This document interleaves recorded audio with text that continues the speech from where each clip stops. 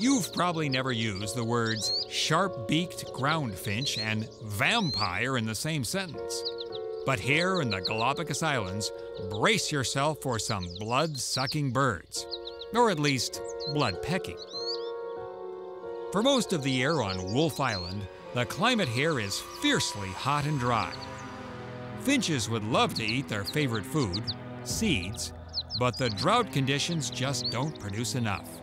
So what happens, as you can see here, is that sharp-beaked ground finches like these pounce on the tail of a seabird, usually a booby like this one, and peck at the base of its wing feathers.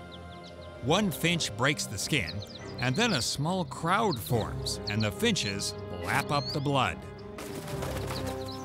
It's not like the booby doesn't realize something's wrong. It tries to shoo the finches away. But a gruesome kind of artistry comes into play here. Now, watch this finch figure out exactly how much damage it can do to the booby without getting tossed off. The key is to cause just enough damage to keep the blood flowing without creating so much pain the booby gets fed up and gives the finches the permanent heave-ho. This finch dances on that fine line like it's a high wire in a circus. If there's any good news from Wolf Island, it's this. The finches don't appear to do any long-term harm to the boobies.